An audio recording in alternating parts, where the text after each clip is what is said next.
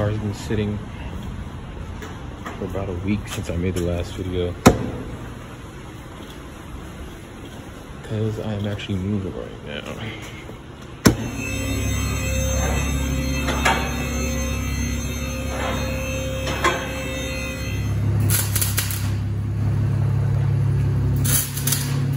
Right now, getting the exhaust fixed.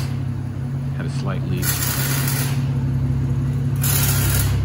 All right, guys, so we're back from Conchilla. We're gonna go ahead and recharge the intake on the S4. All right, so here's what we're gonna be using to go ahead and recharge the intake. It's a K&N recharger kit.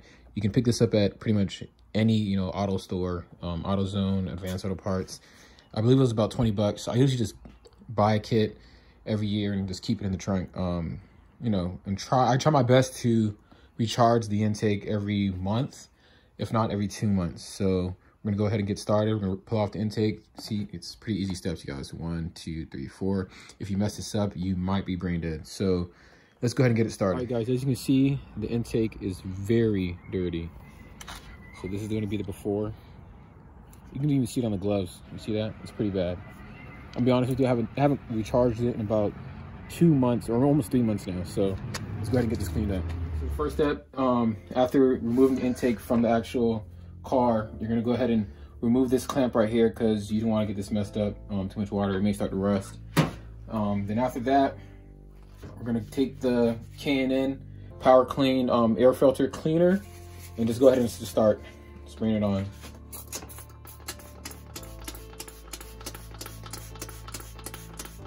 So with this process, I like to repeat this process of spraying it on and rinsing it off a few times. So I'm gonna do it maybe, honestly, it's pretty dirty, so I'm gonna do about 4 times, see how clean we can get it. And go ahead, make sure you get a good amount on there.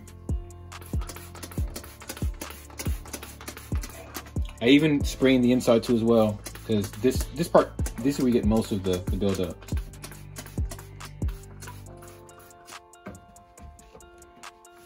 All right, so we got some warm water right now. I'm gonna go ahead and run it through. If you look closely, hopefully you can see this. You can see how dirty the water is. Look at that. This is why you should do this at least once a month. You guys, the kit itself is only about 20 bucks, so there's no reason why you should let it get this bad. Myself, I shouldn't have allowed to let it get this bad. I usually do it every month for sure. The car was sitting for a while too, so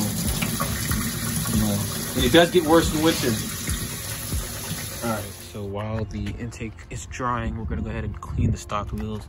I get a lot of brake dust from the factory brake setup. It's pretty disgusting, but I get used to it. It's not that bad until I upgrade the brakes. As you see, oh yeah, I'm running 255, 35 on all 4. No staggered setups or anything like that. I don't even think that works for all-wheel drive cars anyway, so you can clearly see once you just spray this stuff on there, it just comes right off. And this is so far, all we're using is products from AutoZone or Advanced Auto Parts. Pretty simple stuff, basic stuff.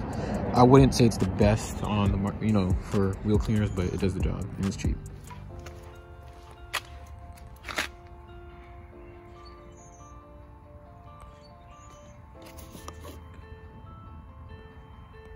Difference, you guys. I think it's now dry and looks much better than before. It's pretty clean. Now we're gonna go ahead and add the oil filter. Guys, so with the K&N kit for the intake system, it actually comes with the oil filter lubricant as well. So we're gonna go ahead and get that put on there. This one is actually red. So before you go ahead and purchase your kit, if you have a blue filter, make sure you check that out, because you do not want to be applying a red oil to a blue filter. It would probably look crazy, just so you guys know that.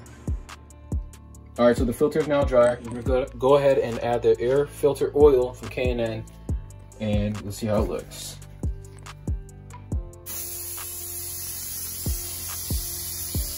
Already you can see that it's bringing in the color of the original red filter.